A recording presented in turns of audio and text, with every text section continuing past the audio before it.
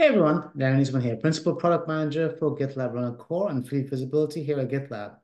For today's speed run, I'm doing a quick overview of the new improved CL logs management experience for multi-line commands. So let me go ahead and share my screen.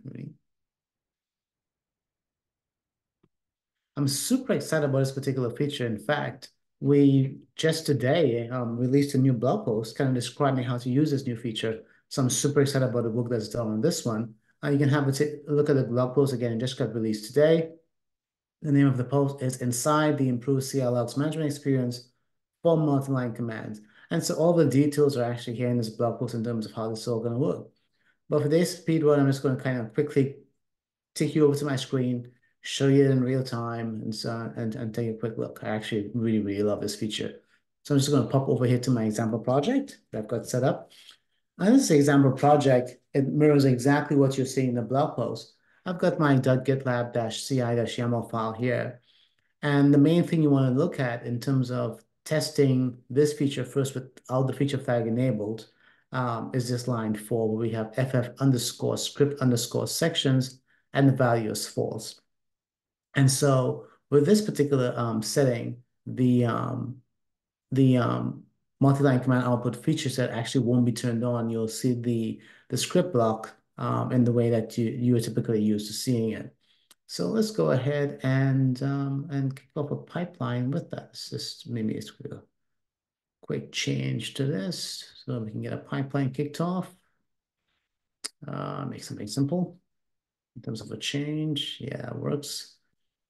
Hit commit.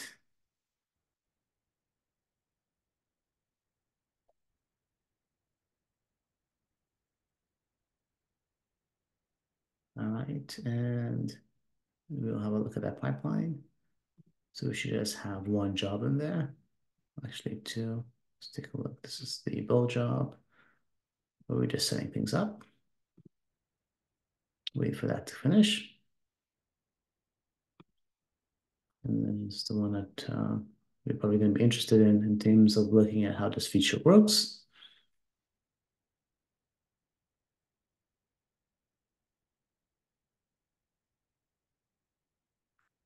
So the usual getting the container image ready steps are happening here on our SaaS runners, preparing the environment.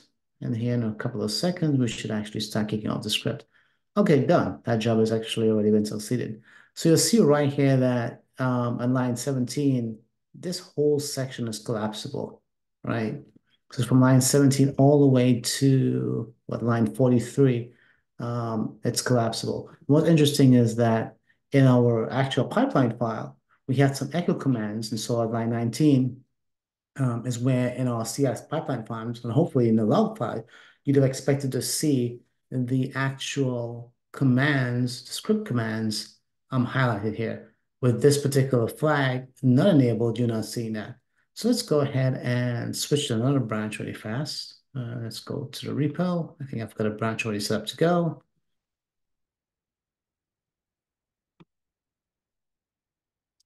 Yep, feature flag enabled. And in this particular branch, the only difference here now, it's going to zoom in just a little bit. The line 4, the ff script sections is enabled to true. So let's just go ahead and make a quick change so we can kick off a pipeline here. Brilliant. Hit commit. And then we'll quickly watch the difference here in the log output for this. And so for those that are paying attention, you can see here, starting on line 12, where the script block is for this particular job.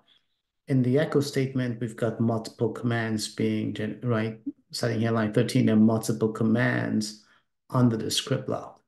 And that's kind of what we want to know. What we want to see in the log output is, will we be able to see those commands expanded in the log output? So let's go ahead and jump over to our pipeline. Looks like this is actually kicked off already. It's pretty close to being done. Let's have a quick look. I almost think I should have the Jeopardy song playing, but I don't. But it should only take a couple more seconds before it's done. There we go. All right, brilliant.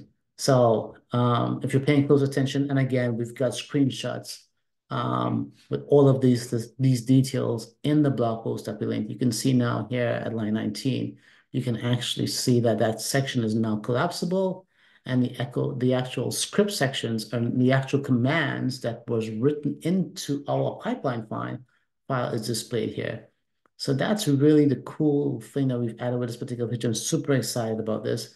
And again, one other thing to call out really fast is that here on line 47, this is like this, and actually starting on line 36, is where if you wanted to have a custom collapsible section, this is what it looks like if you use the custom collapsible section sort of syntax in your pipeline file. So really, really super excited to see this feature. And in the next iteration, we've got some other things planned in terms of adding additional timestamps into the logs as well. So that's it for this quick speed run. Talk to you next time. Cheers.